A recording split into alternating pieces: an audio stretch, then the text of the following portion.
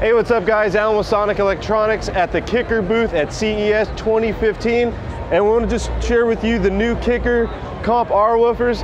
Now they're basically exactly the same woofers, but backed by popular demand, Kicker has added the stitch back to the surround to attach to the rubber surround of the cone. And if you didn't know, Kicker actually was the first manufacturer to actually add the stitch to a woofer. Now basically some of the differences on all of the Kicker woofers that you're going to see this year is that they got rid of going and advertising the peak power on their drivers. They wanted to be more accurate and just only advertise just the RMS ratings. The great thing about that is you're going to be able to really accurately choose an amplifier and power these things properly. They've also went as far as sharing great information on the minimum to maximum range that the speaker should take and how it will perform and how much power it also is going to need in a sealed and ported application, and that range as well too. So no matter what, you're going to get a good product. It's going to be loud, you're going to be proud.